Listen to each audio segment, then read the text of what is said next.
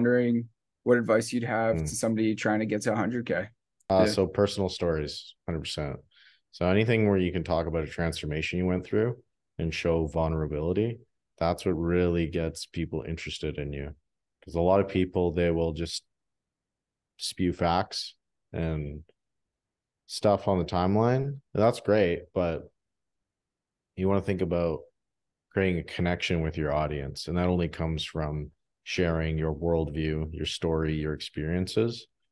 And that's something a lot of people lack because I don't know, maybe they're scared of what people say or whatever. But it's that vulnerability that really connects when you show the chinks in your armor. And when you build that connection with people, it doesn't matter what you say, but they will engage with you.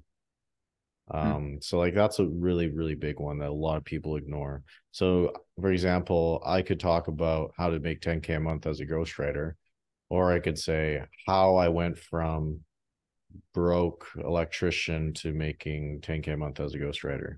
And just changing that frame, a subtle change makes it way more impactful for the person because like, oh, this is about him. I'm very curious about this person and it also has this implied benefit. And you're also showing that you've done this. So people want to follow people that are interesting.